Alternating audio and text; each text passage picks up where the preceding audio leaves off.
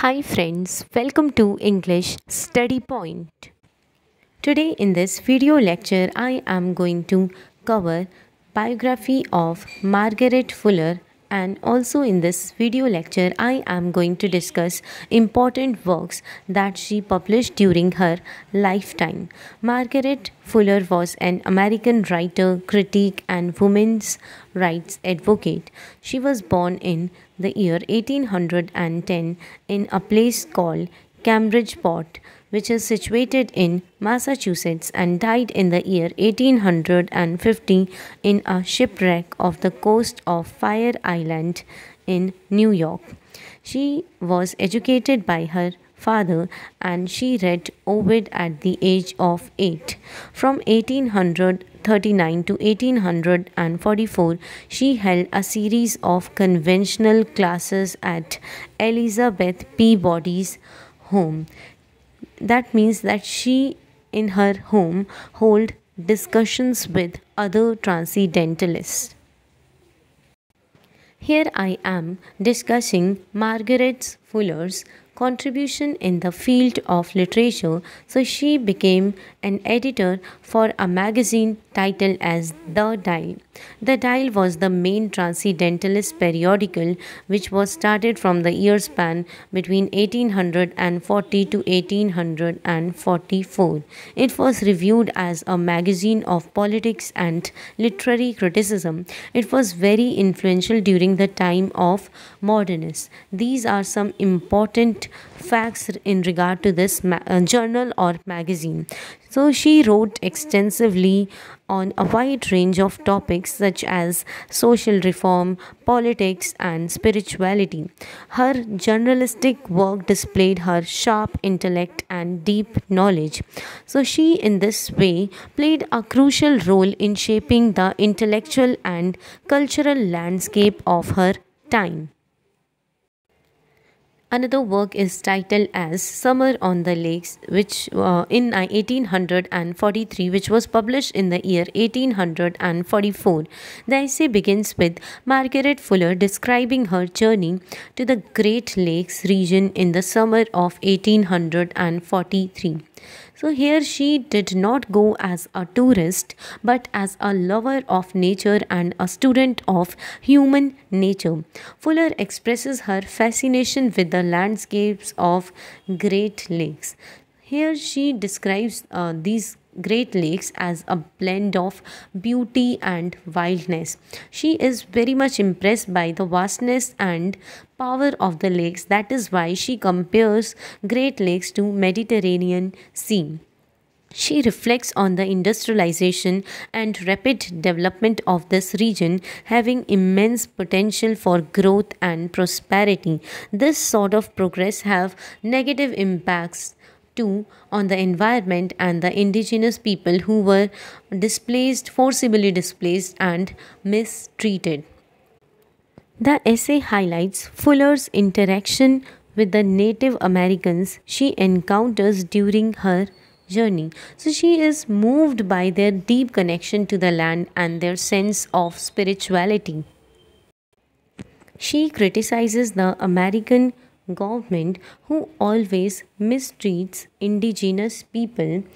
Rather, she urges for justice and compassion on such kinds of people. She talks about position of women in society, particularly focusing on the limitations placed on them. So she argues, in a way, she argues for women's education and empowerment, stating that they should not be reduced to mere ornaments in the domestic sphere.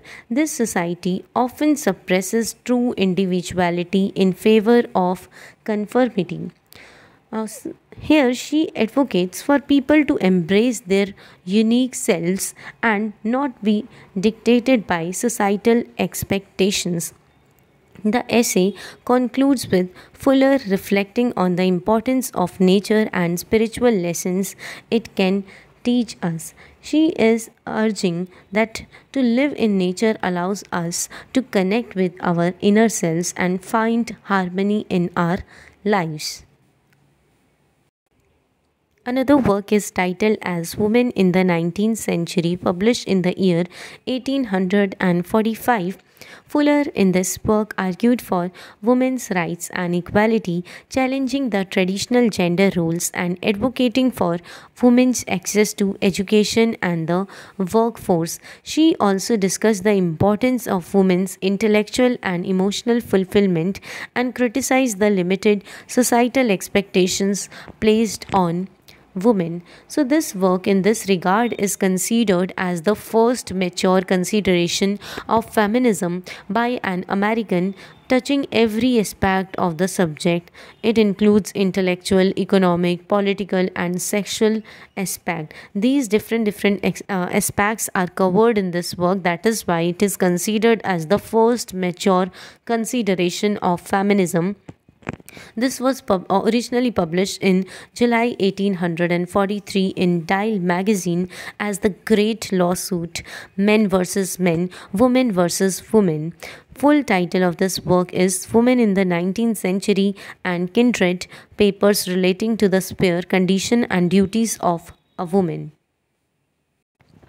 From 1844 to 46, she was literary editor in Horace Greeley's famous newspaper titled as the New York Tribune. Another work is titled as Papers on Literature and Art, published in the year 1846.